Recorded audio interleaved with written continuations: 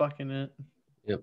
What's going on, guys? This is Garrett and Lincoln from RUNAMUCK MMA, and today, ladies and gentlemen, we are talking about Uriah Hall versus Anderson Silva, the main event of UFC Vegas 12 Halloween night, and definitely the last fight of Anderson Silva in the UFC Octagon. What's going on? What happened? What's going on? God, I was in tears for half of this fight. Yeah.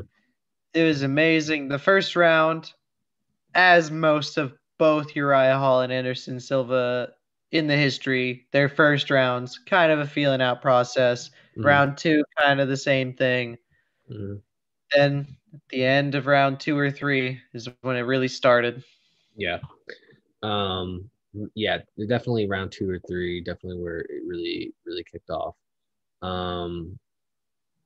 But let's talk about this. Let's talk about how I feel like in round number 1, Anderson Silva was really running the gauntlet. Uriah Hall, who the entire time leading up to this fight kept saying, "I have to turn my idol into my rival," because Uriah Hall grew up watching Anderson Silva, as we all did. Yes. And one of the things that he was saying was it's going to be hard going through all those emotions, fighting your idol, the person you look up to and the person you model yourself after. And Uriah Hall, I feel like in the first 1 to 2 rounds, really struggled with that. I feel like he really struggled with his gun-shy nature. I think he really kind of struggled to really say, okay, well, I'm gonna do this. I'm gonna do this. I gotta get him here, because he kind of let Anderson Silva really lead the dance. You kind of get hypnotized when the spiders lead in the dance, though. Yeah. He's doing all these things, and then you start mimicking those things, and that's when he catches you. Yeah, there was definitely a lot of hand fighting. I would say there was a lot of the taps of the hands. They kept doing that a lot, I noticed. Uriah Hall, I feel like in general as a fighter is more of a is not necessarily a volume striker. He's more of a looks for that one and done hit. Yeah, he's more of a power puncher for sure. Yeah. And Anderson Silva, I feel like needs no introductions as to what kind of fighter he is. And I mean, they're both similar in terms of their striking. There was actually a moment I noticed where Uriah Hall did some spinning back kicks, and Anderson Silva pretty much mimicked it just a few seconds later. I mean, the two were pretty much an even matchup going into the fight, I feel like. Because Uriah Hall, I feel like, has been compared to Anderson Silva many times before. And Anderson Silva being at the level that he's at right now, a little bit further past his prime, I think was the perfect candidate to fight Uriah Hall.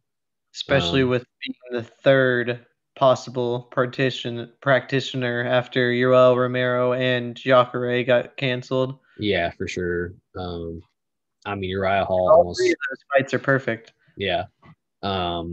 Yeah, it couldn't have worked out better. And Uriah Hall was also one of those people that, after his he's been on a 3-fight win streak now after having beaten Silva, but I think he was also someone who was moving around a lot between gyms and finally found a home. I forget the name of his new team now, unfortunately, but he's now found his home with them.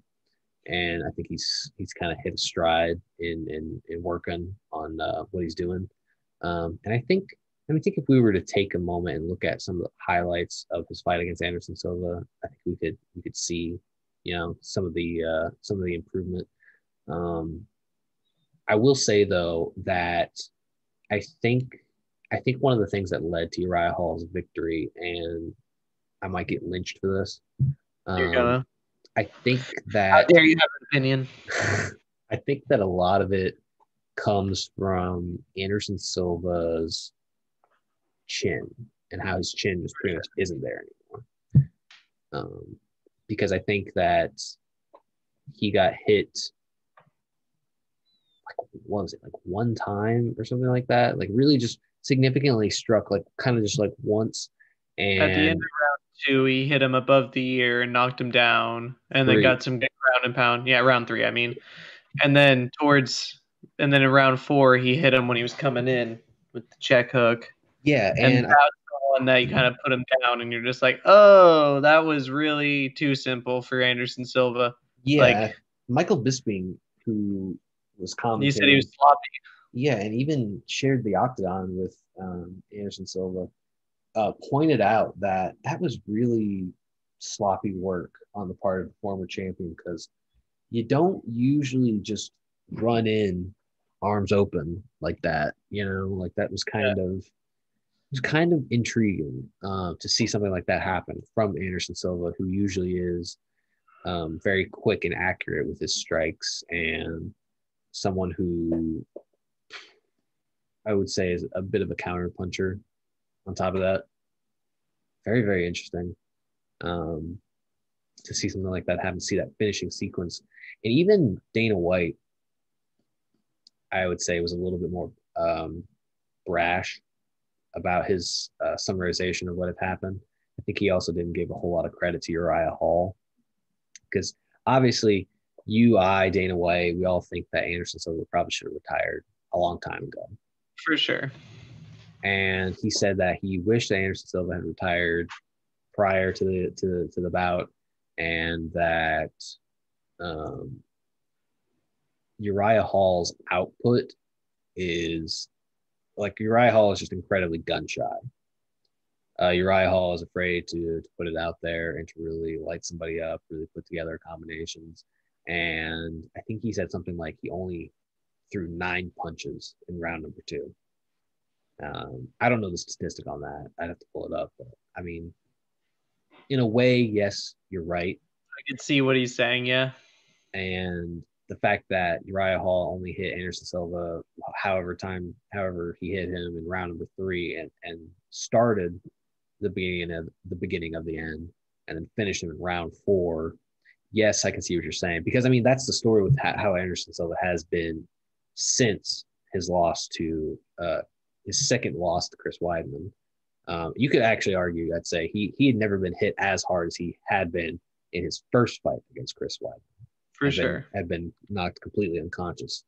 Because I don't think since that first loss to Chris Weidman, he has only won one fight. Yeah. And that was against Derek Brunson. And then he also won against Nick Diaz, but it doesn't count. It was actually, it was overturned to a draw. Yeah. So it doesn't count. Yeah. Doesn't it's technically another one of those things that's just off the books. Yeah. So I can see what Dana White's saying, but and I will also say I can see what he's saying about Uriah Hall. I don't think Uriah Hall is going to be making a run at the title anytime soon. But anything's possible, dude. But anything's possible. Like I said, he is on a 3-fight win streak now. But it's one of those things where it's like a lot of people, I hate saying this because it sounds like I'm being a douchebag. But a lot of people are saying, having Anderson Silva on your resume as a victory is like great. It's awesome. It's amazing. But I have to say that having this version of Anderson Silva on your resume is not nearly as impressive. Exactly. But at the same time, I think it's a very prestigious honor to be known as Anderson Silva's last opponent in the UFC. For sure.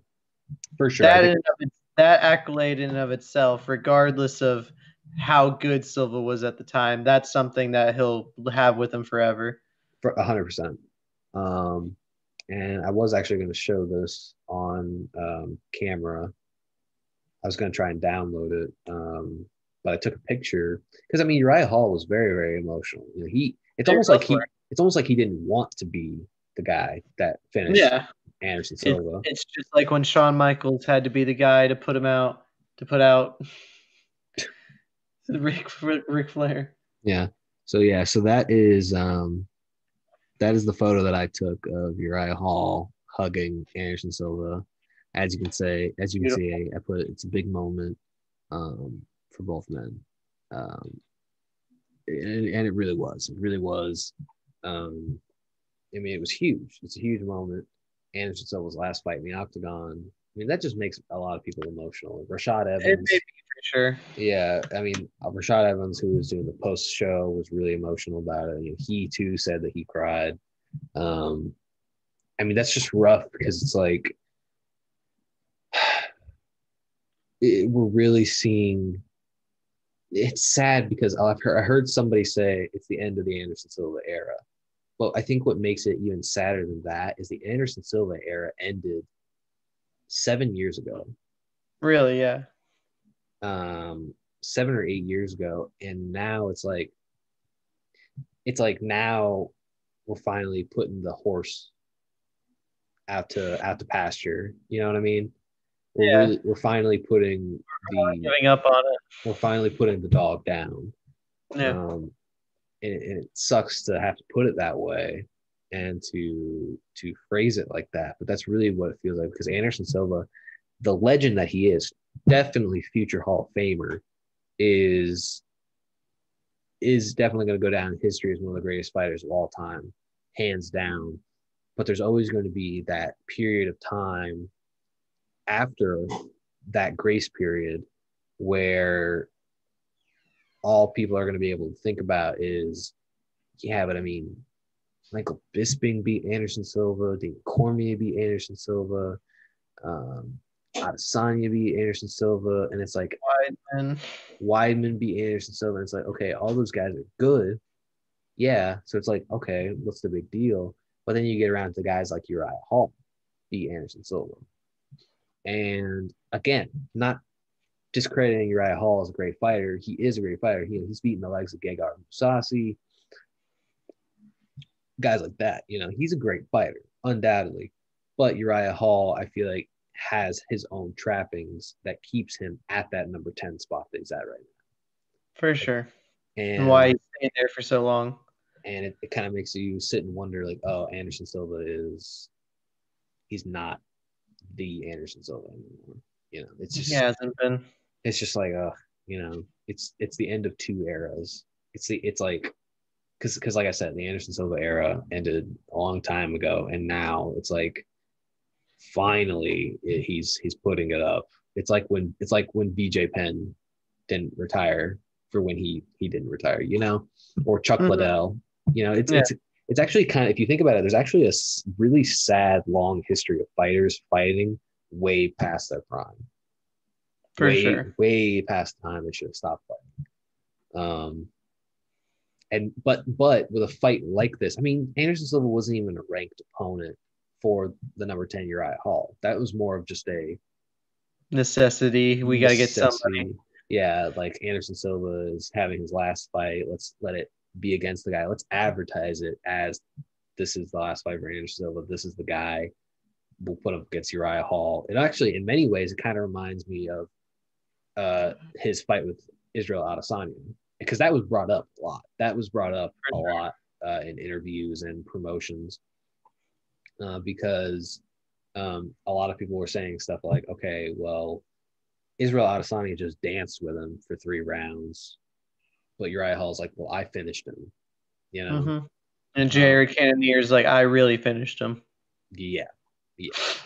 And Jared Cannonier, of course, being number 3 right now in the rankings. Exactly. And so I guess what am I trying to say? I guess what I'm trying to say is that in many ways it felt like the Adesanya fight was the real last fight. Like it should have been the retirement fight. And I think the UFC brass kind of felt that way. Yeah. And so they wanted, in a weird way, they wanted to try and recreate that. Yeah, and they did the best they could. They did the best they could. And you really feel the emotions. And I gotta tell you, man, it is just rough. Back to back, watching 2 great fighters retire week after week. And we were talking about this too. You had Cejudo retire this year. You had Daniel Cormier retire this year. You had Habib retire this year. You had Anderson Silva retire this year.